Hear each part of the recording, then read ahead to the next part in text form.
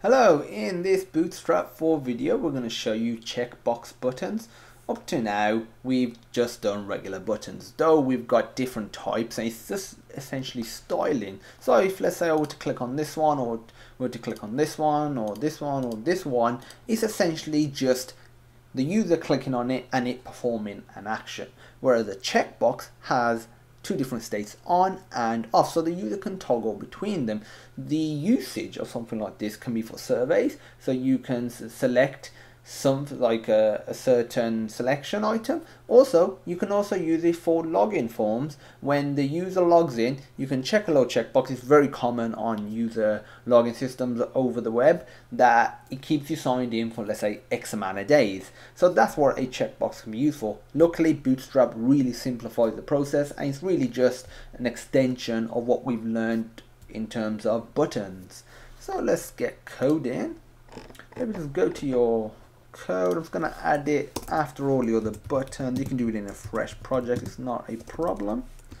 So I'm going to put some break lines, and first of all you want a div, and the div is going to have a class of btn-group because it's going to be a button group. It's going to contain buttons within it.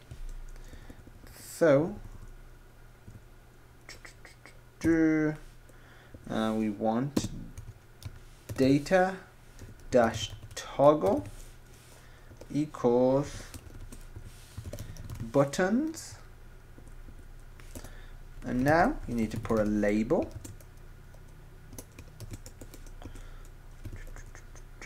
and the label is going to have a class of btn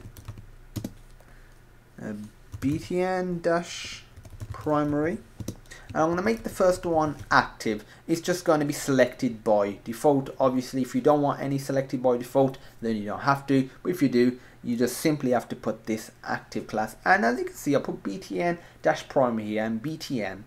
This is essentially what we've been doing for the different types and different styles of buttons. So what I recommend is, after you've watched this video, actually mix and match some of these different styles into the checkbox. It'll be fine. We definitely do recommend that you check that out. What you're going to need within the label is an input. So the input is going to have a type of checkbox.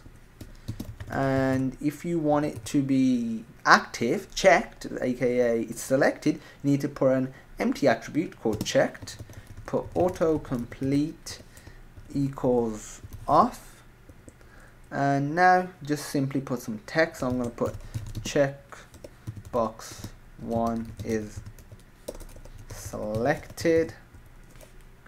And to actually save some time, I'm just going to copy and paste this and just show you what a checkbox looks like when it's not selected. So you just get rid of the active class and get rid of the empty checked attribute. So I'm just gonna change this to checkbox 2, and that looks a-okay. So if we save this now, go to our web browser, refresh, there you go, we have a checkbox. You may be thinking that you've seen checkboxes before and they don't look like this. They usually just look like a square, and yeah, they do. If you want, you can just remove some of these classes, add a bit of styling, get it looking the way you want it. But in terms of functionality, this is a checkbox. So if I click this, it's no longer checked, it's checked, no longer checked. If I click it, it's checked. Whereas a regular button like this one, if I click it, it's no longer selected when I go over, when I take focus off it. Whereas if I select this and I go somewhere else, it is still selected. So that's how you use checkboxes within Bootstrap version 4. Obviously, to actually use this in your project, you want to use some sort of jQuery or some sort of PHP language and actually detect where it's been selected or not and code it so it does something accordingly, but that's specific to your website. If you have any questions, feel free to post them on sonarlearning.co.uk/questions.php. There'll be a link in the description.